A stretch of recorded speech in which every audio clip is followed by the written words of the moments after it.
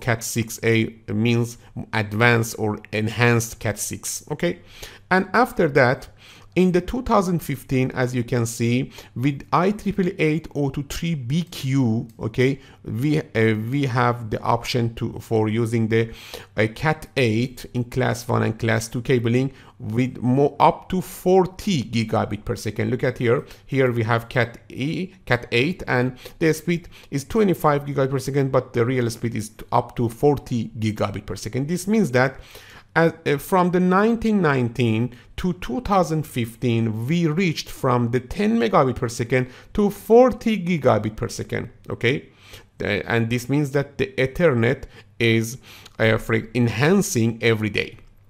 Very good. The first question is that is it necessary that we learn all of the codes IEEE 802.3i, 3u, 3ab, 3an, 3bq? No, it's not necessary to, for example, remember all of these codes, but it is better after reviewing more and more to, for example, remembering these codes in your mind. Don't forget that you need both of the information and knowledge. If you have more information, you will be, for example, you will have more capability, ability to, for example, be a master in the network. Because of that, it's better to write them in one, for example, paper, and after some reviewing, you will remember it. Okay, I'm sure. Okay, very good. Until now, we learned about the twisted pair types in these two tables. First, we learned that we have different categories from Cat 2 to Cat 8 about the twisted pair cables, and also here we can see the historical progress of the enhancement of the twisted pair cables.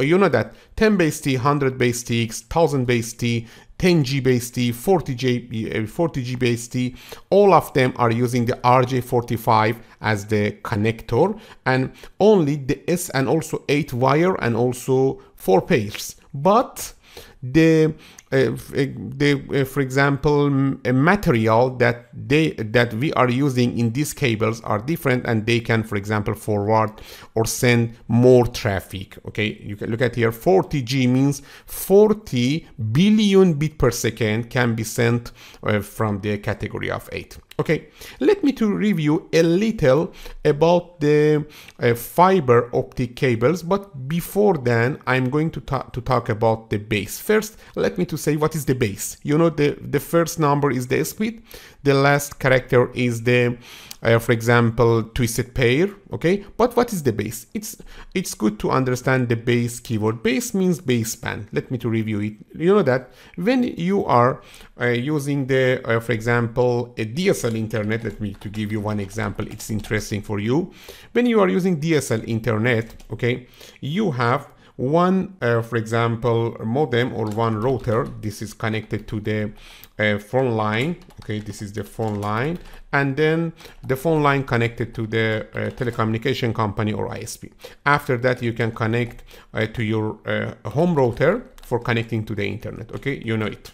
And also, you know that when you are using the DSL internet, the phone line is not busy. Okay, and you can use your digital phone for calling your friend. You know it. Okay, how we can send two type of information from one phone line. Look at here. This is my phone. Okay, and you know that we are using again the same phone, the same phone line for talking with our friends. How we can send different information from one phone line? Let me to show you. This is interesting. Here, this is the phone line. Assume that this is the phone line. Okay, in phone line with DSL technology, we have two frequencies. Okay, look at here. Let me to review. The numbers is not important, but let me to say that this is the phone line.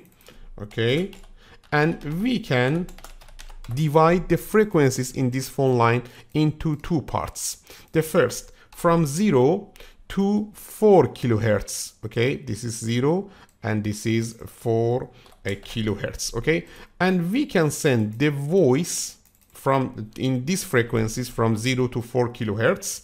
This is the voice traffic, our conversation with our friends, and also from 4K to 1.1 megahertz we can send and receive data. Because of that, you know that here we have some frequency for sending the data and also some frequency for receiving the data, because this is the ADSL.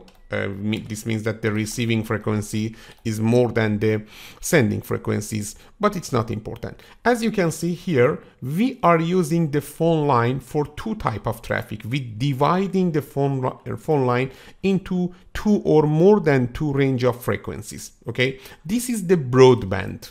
Okay, we call it broadband. And in this course, I'm not going to talk about the broadband. Broadband connections are not the topic that we need to learn about them in the CCNA. Okay, this is the service provider courses topic. But in the LAN, we are using all of the frequency range of the, for example, one cable for sending the data.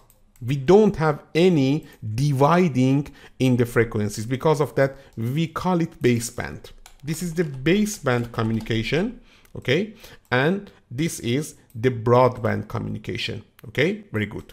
And when you say 10 base T, means you are using 10 megabit per second, and this is a baseband technology, and you are using also twisted pair. This is the meaning of the baseband, and this is beyond the scope of this course, but I wanted to talk about that for more information. Okay, very good. Now we can talk about a little about the fibers.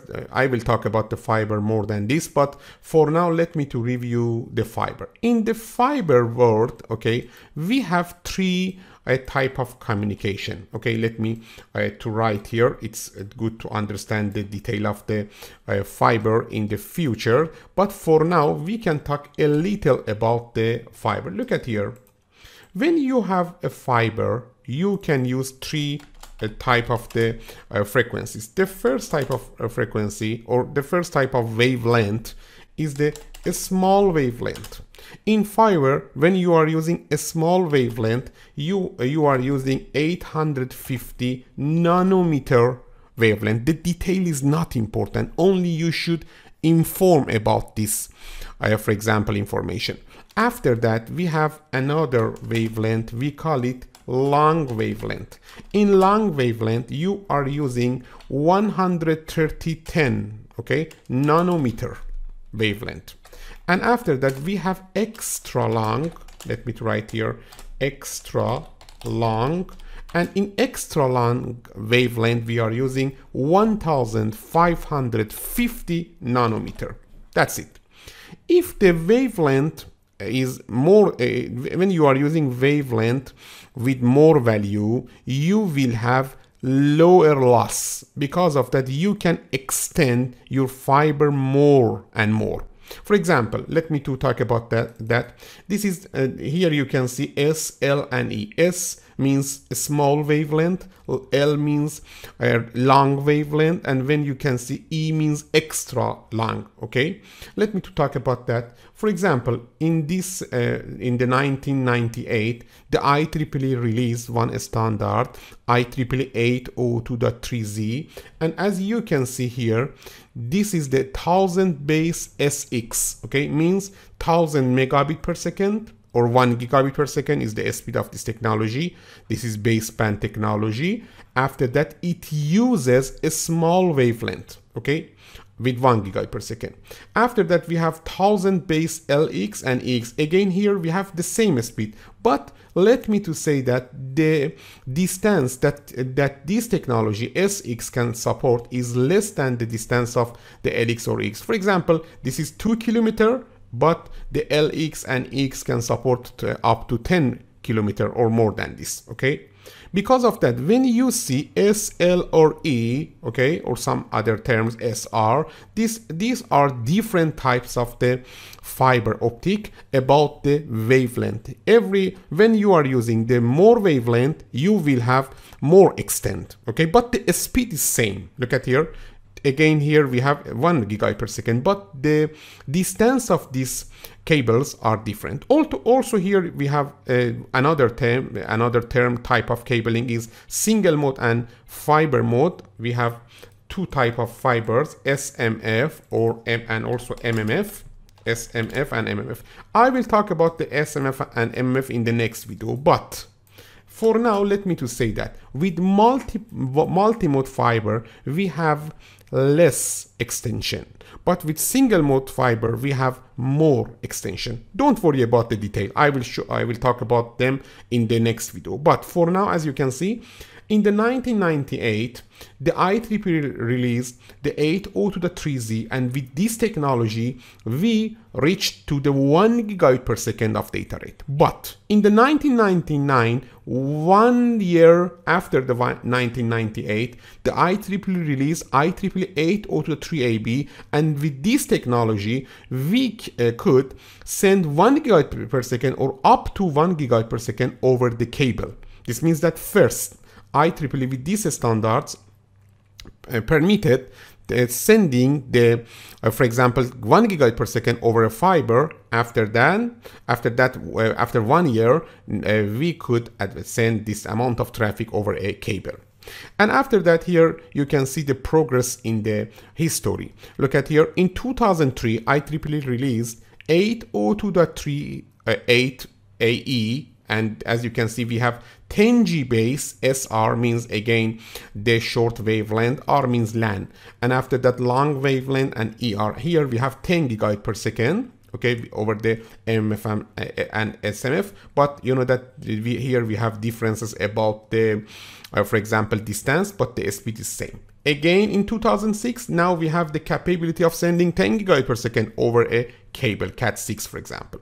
And here you can see in 2010, 2015, we reached to 40 gigabit per second, 100 gigabit per second, and 400 gigabit per second. Maybe if you search now, maybe you will find more than this, okay? But look at here, until to 2016, this technology, 400 gigabit per second, was under the development, okay? You will learn more than this about this technology. Okay, let me to talk about the fiber optic and another features of the physical Ethernet in the next video. Now it's the good time for reviewing all of the features I mentioned in this video. I explained them. It's so important for you to understand, to learn the information, the fundamentals of the Ethernet, because you will configure many scenarios in this course and also in the future courses about the Ethernet. For example, you will learn about the switching, about the VLAN, about the STP, or other